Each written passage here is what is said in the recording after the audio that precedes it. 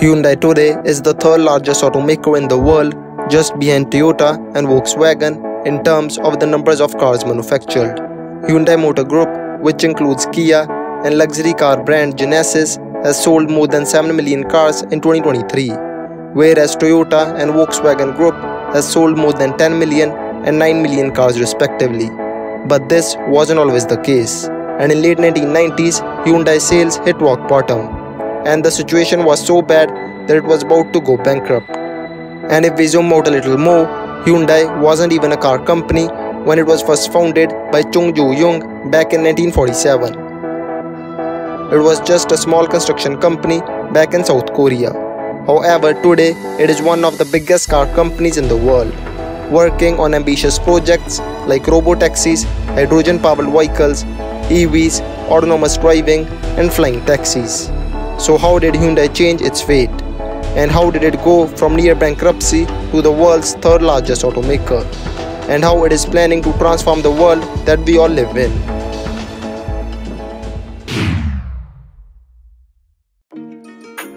Hyundai was founded back in 1947 as a construction company, and Korea had just gained its independence from Japan. After Japan's defeat in the Pacific War in 1945, it was split into two countries: South Korea, which was being administered by the US at the time, and North Korea, which was being administered by the Soviet Union. The ideological differences and Cold War between the US and the Soviet Union resulted in a war between the two Koreas in 1950, which ended in 1953. And after the Korean War, South Korea was amongst the poorest of nations with an average income of less than $2 per person per week. And today it is one of the richest countries in the world with a per capita income of 50,000 plus US dollars. So how did South Korea grow so big, so fast? The answer lies in one word, that is chaebols, a system where just a couple of large, family-controlled companies control the majority of factors of production, or in other words, controls more than 50% of everything the country produces. But why are we discussing all this over here? It is because Hyundai was a big beneficiary of this chaebol system in South Korea. And if it wasn't for this system, Hyundai would most probably be just a small construction company somewhere in South Korea.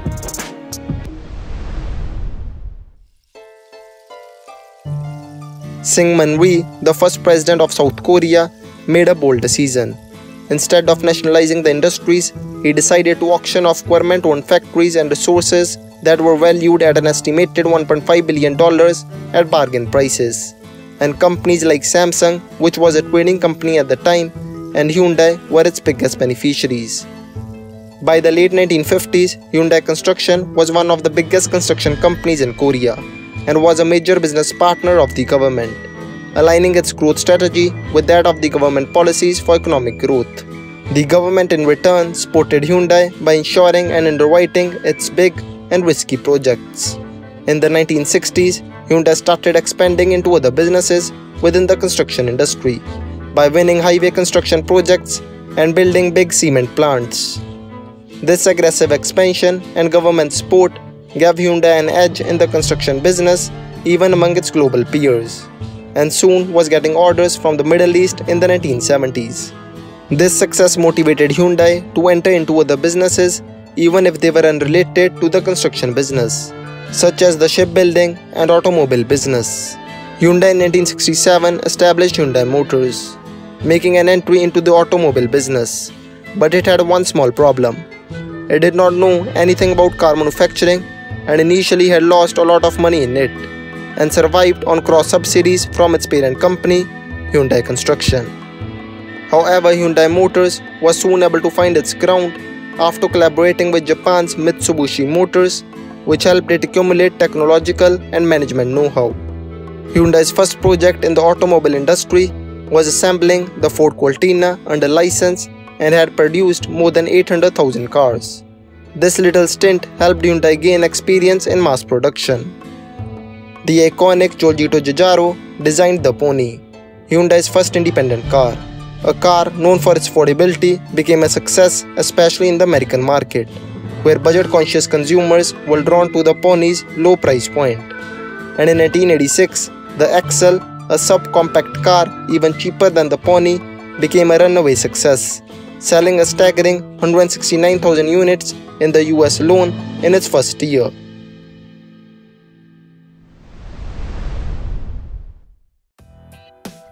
The success that Hyundai enjoyed with its cheap affordable cars with the consumers worldwide was short-lived, as reliability issues quickly surfaced, tarnishing Hyundai's reputation, and by the late 90s, they were struggling and its annual US sales had plummeted to a meager 90,000 units, a mere 5% of what they had been just a decade earlier. And to add fuel to the fire, Hyundai Motors parent company was also going through some deep troubled waters. By the 1990s, the Hyundai Group had diversified into many unrelated businesses, such as electronics or financial services. In these new businesses, Hyundai just had no chance, as it was already dominated by other rival chaebols and just remained a second-tier competitor. For example, in the field of electronics, which Hyundai entered in 1963, Samsung was already a king of the market, getting the first mover advantage, and Hyundai just couldn't catch up. Hyundai wasn't an exception in this, as by the 80s many other chaebols entered into unrelated businesses. Even Samsung entered into the automobile manufacturing industry, a company later sold to Renault in 2010. However, the seeds of the crisis were already sown, and when the Asian financial crisis hit in East and Southeast Asia in 1997, it swept through the Korean corporate sector and triggered a liquidity shortage, and about half of the top 30 chaebols went bankrupt. Hyundai Group, however, would have easily survived the crisis, as it had many profitable businesses, unlike other chaebols that went bankrupt. But Hyundai expanded too much too fast, as its total assets grew from 19 trillion won in 1991 to 54 trillion won in 1997, and many of these assets were loss-making. So Hyundai Group was in deep trouble. And to get out of this financial mess, Hyundai got support from the Korean government and had to sell many unprofitable businesses and focus only on its core business, with Hyundai Motors being the main one.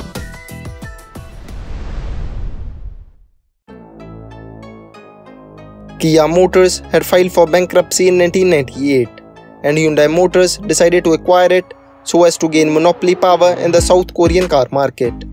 A bet at the time may seem as a huge gamble seeing Hyundai's own financial condition, but today we know what it did for the company. And to get out of the crisis at the time, Hyundai Motors decided to study the leading Japanese car manufacturers, as they were the benchmark of quality at the time. Hyundai engineers spent countless hours benchmarking quality standards against industry leaders like Toyota and Honda, analyzing assembly line processes and implementing rigorous testing procedures. Hyundai then actively started recruiting experienced engineers and production specialists from other established automakers.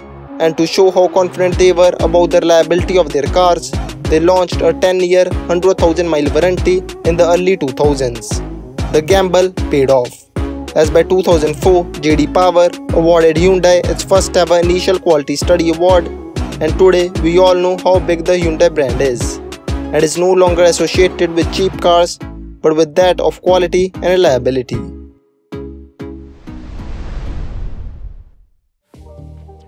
Having established itself as a reliable brand, Hyundai today is working on the future of mobility and has pledged to make a $35 billion investment by 2025, especially for EVs, autonomous vehicles, and robotics. In 2016, Hyundai unveiled the Ioniq with a hybrid, plug-in hybrid, and a fully electric variant, which marked the beginning of a new era for the company, showing its ambition to become a leader in the EV sector. And in 2020, Hyundai revealed the Electric Global Modular Platform, or EGMP, designed specially for battery EVs, which offered many advantages such as increased range, faster charging, scalability, and flexibility. It is because of this EGMP that the Ioniq 5 was able to offer a range exceeding 300 miles on a single charge, and also allowed Hyundai to create a diverse range of sedans and SUV like the Genesis GV60 to high-performance cars like the Ioniq 6 GT. Hyundai is also heavily investing in AI, robotics and automation, with focus on creating smart factories for production of passenger cars, logistic vehicles, and also robots to do various kinds of household tasks. Hyundai is also working on its self-driving technology by using advanced algorithms, artificial intelligence, advanced sensors and cameras so that the car can see and understand its surroundings by collecting data from various sources. Self-driving or autonomous driving can be categorized into 5 levels, with level 1 being driver assistance, where driver is still in charge of the vehicle, but the car can perform some basic functions such as cruise control. Whereas in level 5, the car is completely self-driving and does not require any human intervention. So far, Hyundai has released level 2 self-driving features in cars such as Ioniq 5. Hyundai has also partnered with various companies such as Aptiv, Aurora and Pony.ai to develop level 5 autonomous vehicles within the next few years. Hyundai is also working on flying taxis through its subsidiary Supernal and is planning to revolutionize transportation by using air mobility. Although the technology is still in early stages, there will come a time when this will be the primary way we commute. So guys, I hope you enjoyed watching this video, and if you did, then do like, share and subscribe for more such amazing videos. Thank you and bye bye.